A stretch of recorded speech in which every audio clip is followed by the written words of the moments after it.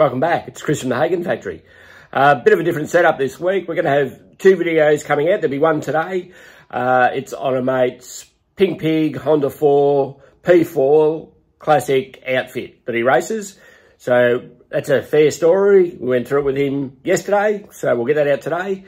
The next video will be on the 350 Velocet on the gearbox, and we'll just continue with that build. And we need everybody to get together and get their entries in for the Shannon Classic bike at Broadford at Easter. Get your dirt track entries in. We really appreciate it. Pay up, come along, have a great time. You won't regret it. It's a great event every year. Rick Wason's put a link up on the Rumsey Grass Track site. Get on there, sign up, and I'll see you there.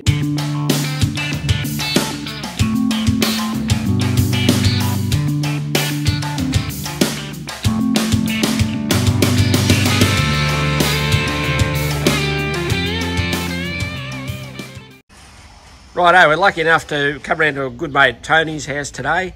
Tony's into something a bit different than Hagon's. He's got himself an outfit, pretty nice looking thing, but we'll get Tony to explain what it is and how we got into it.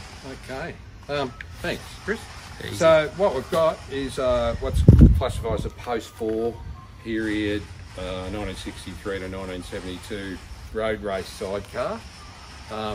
Commonly known amongst the fraternity as the Pink Pig, hence the pink colour. The reason behind that was the very first bike my late brother and I had was painted with a mixture of about 5 cans of paint we had laying around at home, and it was pink, a Moby pink, and it was a pig of a bike. We had trouble with it. It was a wrecker motor, and we ran light truck tyres. But anyway, got us into the sport. What year would that have been? Again, it was fitted to the post-classic P4. It was a copy of Lindsay Urquhart's bikes. Lindsay, well-known sidecar designer and a great bloke. We got involved probably when we were kids, having a father who was a mechanic, loved his motorbikes, principally like Jawas, T-Series, Suzukis, those sorts of things. So we didn't have a lot of choice, but we were smitten with sidecars as kids when we attended a bike meeting at Calder Park decades ago. And about 22 years ago, we took the plunge and bought a bike and built it. That was the first one that I mentioned, and it's progressed from there. This is the second outfit. We picked this up off a mate who coincidentally is the co-pilot on this one now. Okay. Matt couldn't finish it, so my brother and I grabbed it. It was one of 2 bikes that Turner's Brothers Racing. Yeah, they were local, weren't they? Yeah, for a while, yeah. Turner's, yep. Yep, and a good mate had it, so we got it. We finished it off, and again, the pink theme persisted. Unfortunately, we lost Robert about 4.5 years ago, and what you're looking at there is a bit of a commemoration to him. Yeah, He's known as Buck, a bit of a character. So what we've got in it is well, essentially a 1972 Honda CB 750 motor, that's now 836. It's been worked over, so it's got Wyseco pistons, Carrillo rods, the head's been ported, reinforced. It's got 28mm CRs on it. The crank's been done to death. Stock gearbox because they're quite strong. Runs 13/6 tyres and wheels. Yep, okay, yep. Which is the biggest you're allowed in the class. So at the moment they're sort of starting to get down a wee bit. Brake-wise, it's Brembo's rear and sidecar, off a Suzuki, I believe. Oh, so it runs a brake on the sidecar wheel as well? Absolutely, yeah, yeah, okay. Yeah, I didn't know that. Don't tend to use the back a lot. Depends on the circuit, of course. Yes, yep. I rely heavily on the front, which is a 1969 Volvo 4-pot caliper. Okay, yep. So it fits the period. The disc is out of a early Ford, so it's a large ventilated disc. Yep. And the brakes on it are magnificent, which is surprising given the configuration and the weight it carries. What sort of weight would this be? Look, any idea? It's probably around 180 kilos. Yeah, so it's not as heavy as you think it would be. No, it's not. So I can pick the sidecar side of it up on my own, not a problem at all, which we do to check bearing flop and that in the wheel. I can't pick this side up, but two of us can quite easily. Yeah, okay. Look, some interesting points. The late Bob Martin built it originally as a P5, which is a later period rear exit. Converted back to front exit, which is already allowed in the P4. Bob's no longer with us, unfortunately. It's got, the top frame can be removed to get at the motor in and out. It's like a half-hour job to swap motors. Yeah, that's great. Do you have a spare motor for this one? No. Yeah. All about dollars. Yeah, of course, yeah. If you have a look at the handlebars, perhaps from behind or in front, whichever, you'll notice the left-hand side's longer than the right. So that gives me more leverage, particularly in, probably more so in right-handers, but it helps me pull the bike around the left. And my co-pilot's out there swinging us around as well. The engine was done by Mick DeWitt. Many will recognise his name.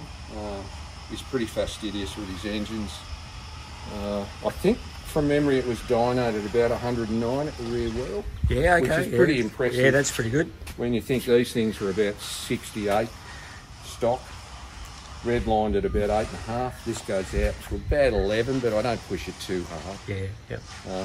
For me, at my young age, it's more about enjoyment now than letting the red mist descend. Yeah. Although there's a couple of other teams that we tend to compete with, play around with. They're in a similar vein, similar age group. Okay. So you've got a few events coming up. We've got Eddington Sprints next weekend on the 25th of March. Yes.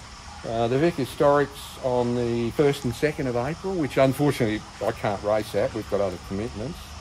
We've got Winton in May, which is a combined historic car and bike meet. Southern Classics in November, I think relatively close to the Nationals, which are being held in, historic Nationals that is, being held in Tasmania. Great events held at Broadford, with the exception of Winton. Great circuit, great camaraderie. I think because everyone's running historic machines, we're all looking out for each other, particularly the sidecar fraternity. We really we do look after each other.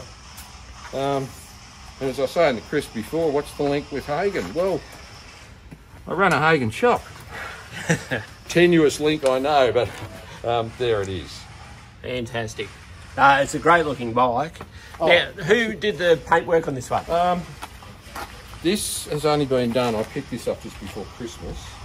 The paintwork's done by Glenn at GQ Design here in Bendigo. Oh, yeah, I've used Glenn before, yep. Just like amazing talent. I gave him some pretty sketchy thoughts about what I wanted. Again, the pink for the pink pig, the boar's head, again the pig, but the Japanese samurai theme because it runs the Japanese motor. The police tape and RP with my brother Robert Peters, 38-year veteran of Victoria Police. Yes, yep.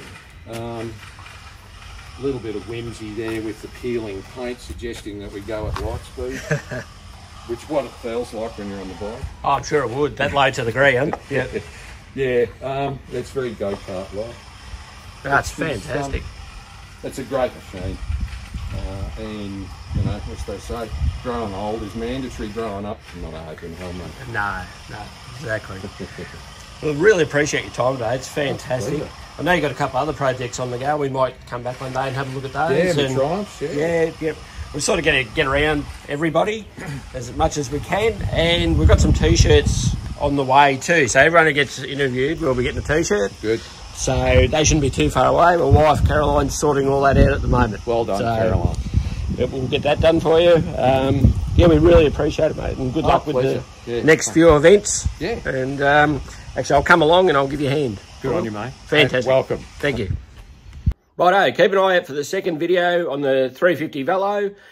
We've done some work on the gearbox, as I said, so I'll show you all that. Don't forget to put your entry in for Shannon Classic Bike for Broadford. The link's on the Romsey Grass Track site. Get on there, get paid up. I'll see you there. We'll have a great time. And I'd like to thank everybody for watching, subscribing. If you like what you see, keep watching. It's fantastic. I'm enjoying it. Tell your friends, tell everyone. Let's bring Hagon's back.